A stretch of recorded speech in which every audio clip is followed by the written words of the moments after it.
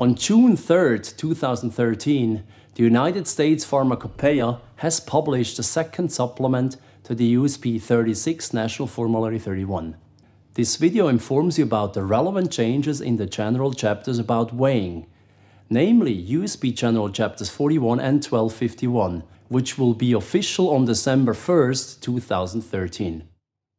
USP General Chapter 41 does not dictate how often tests should be performed. This information is provided in the new USP 1251, which, by the way, is not a mandatory chapter, just a helpful recommendation. The balance check is performed at appropriate intervals, based on applicable standard operating procedures. The frequency of the balance check depends on the risk of the application and the required weighing tolerance. Note that the new regulation does not mention a daily check anymore, as it was the case in the old Chapter 1251. Reflecting current good manufacturing practices, the new USP regulation now recommends a risk-based approach to determine appropriate frequencies of testing. Two factors influence the test frequencies. First, the risk of the application. For example, let's classify the impact of potentially inaccurate weighing results into low, medium and high, with low having none or little consequences on product quality or costs, and high meaning that a drug could be ineffective or toxic. The second axis is the required weighing tolerance.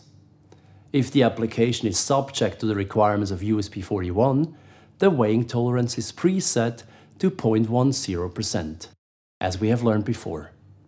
For applications outside USP 41, however, the weighing tolerance is defined by the process tolerance. Consequently, the higher the risk, the more testing is recommended.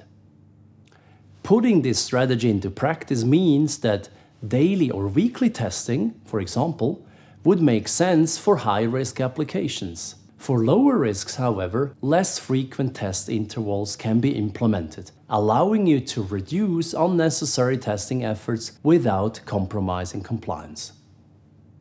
The revised USP weighing chapters 41 and 1251 provide valuable new information to improve the quality management of balances.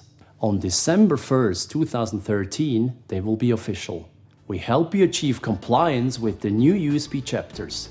Choose the fast lane for boarding with the weighing experts from Mettler Toledo.